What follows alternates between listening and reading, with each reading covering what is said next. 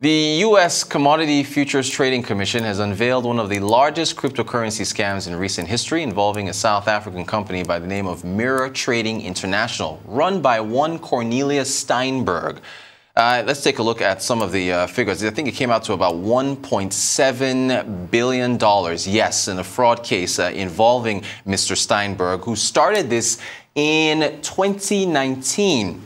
South African Financial Conduct Authority did say that the company, Mirror Trading International, did not have a license at the time that it was accepting cryptocurrency transactions from its victims. Now, according to Chainalysis, illicit crypto transactions from 2019, over $10 billion. They've actually over $14 billion as at 2021. We're joined by Bolu Abiodun, who is a reporter with Techpoint Africa. Bolu, you did some investigations on this matter. You spoke to a number of people.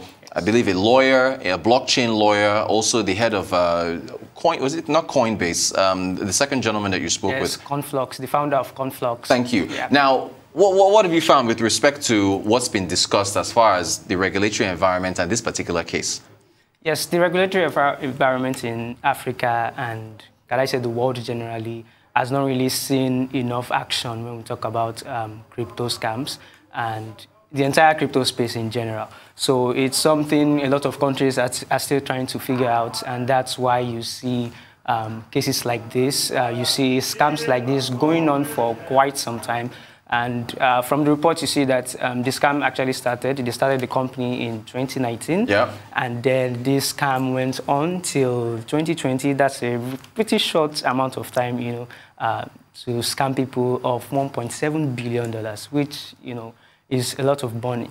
And then we saw regulators started coming in 2020. Yeah. The South African regulator in 2020 started investigating this issue, and they discovered that this company did not actually have a license. And they want, you know, the public not to invest in this company any longer because they didn't have a license. But people who run this kind of scams are pretty smart. They play on people's intelligence, and they play on the fact that people are greedy. Yeah. So people still kept, you know, investing in this company, and they kept growing their illicit activities. You know, activities. Yeah. The numbers kept going high, and then it went all over the world. Yeah. They got people to invest from several parts of the world, and they were able to do this because they were using Bitcoin. Bitcoin, I'm sure, as most people know, is decentralized. It crosses borders very easily, which makes it excellent to run this type of scam activities. So they got people to invest with Bitcoin, and they grew the amount of investments. So the ploy was they were running a foreign commodities pool where people will invest, put their money in, and then they will see really juicy returns, I think 0.5% every day, which is a lot. But the truth is, after all the investigations, only a fraction of the amount they were able to raise actually went to any type of trading at all. So the plan was, okay, bring in your money, we invest in Forex for you. And then there was also another very juicy bit about the plan. They told people they were going to use artificial intelligence to run these trades, and which doesn't make any sense because it's Forex. You know, you can't really predict what happens, whether you're AI, whether you're a human being. You can't predict what's going to happen.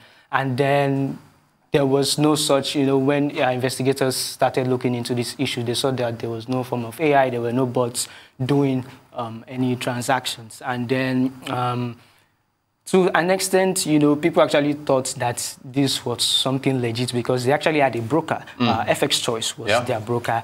But after some time, this broker came out to say these people were not doing things the way they were supposed to do it because these brokers did not only allow you to invest, they only do these investments on your behalf when you are using your own money.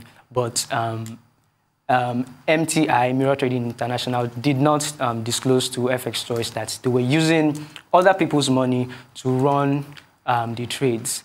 And so when FX Choice, told them they weren't going to do this anymore, they went on to another broker, which, to be honest, the existence of that broker is very doubtful, because it's as if it doesn't even exist at all. And I think, this thing, like I said, started in 2019. It has been running on for some time.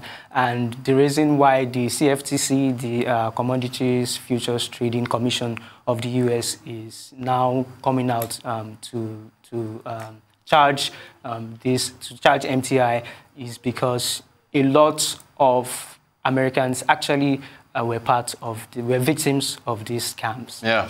Yes. So 23,000 Americans, the last time I checked, invested in these scams. But it was not just Americans. It was Nigerians.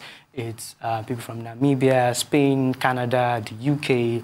And then you start seeing that, when you look at, the people from these countries that were scammed, you start seeing that the entire regulatory space, when we talk about cryptocurrencies, the regulatory space is practically even non-existent. But it's, to be fair, we've been seeing some action. The SEC, for instance, right? Exactly. That's here in Nigeria.